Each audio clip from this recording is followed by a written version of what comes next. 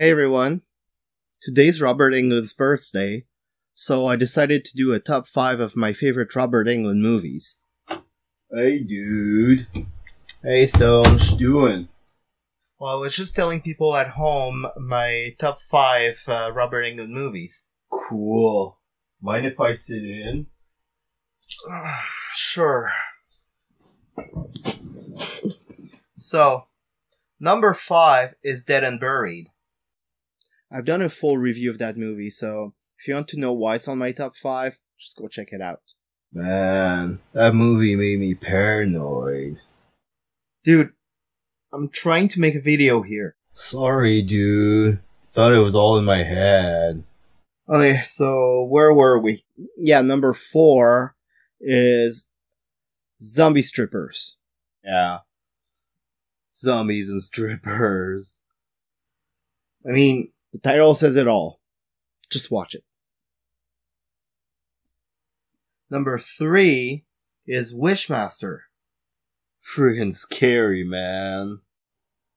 Dude. What? Sorry. So, there's an evil genie that needs to grant 3 wishes in order to be free so he can conquer the world. Can you stop that? Sorry, couldn't help it, man. You know, they say be careful what you wish for, because, you know, wish tend to turn bad. Well, there, it's like Murphy's Law on steroids. And on PCP. So I won't tell you much more about that, because I want to do a full review later. I haven't mentioned any of the Freddy movies, man. I'm getting to that. Do you have New Nightmare on your list? It's number 2.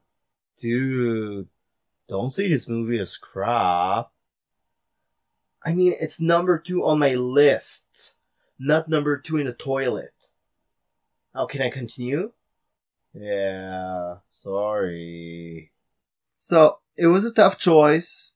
Great franchise, lots of great movies. It's really hard not to include all of them in there. But I really like this one because it's so meta. It's a movie referencing itself.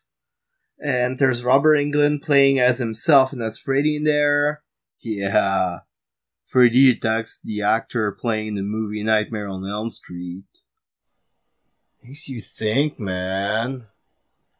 What if we're actors in the movie? Okay, so anyway, number 1 is Nightmare on Elm Street 3, Dream Warriors. Number 3? Why not the first one? I love the first one, but I find that there's so much more cool stuff happening in this one. Like, it's the first one to actually bring humor into the franchise. It's a direct sequel to the first movie, and the main character from the first movie is in there. So you get a bunch of cool, relatable characters in there. Yeah, there's this kid that can cast magic spells, dude. So cool. Yeah, I like that scene too.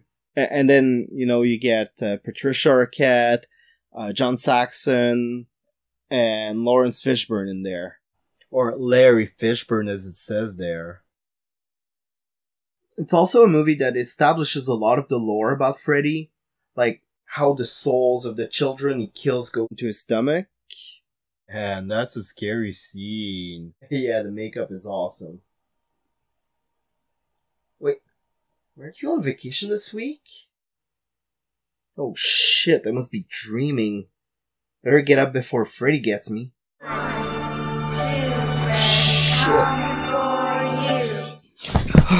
Oh shit. Oh, what a nightmare. Good thing I'm not on Elm Street.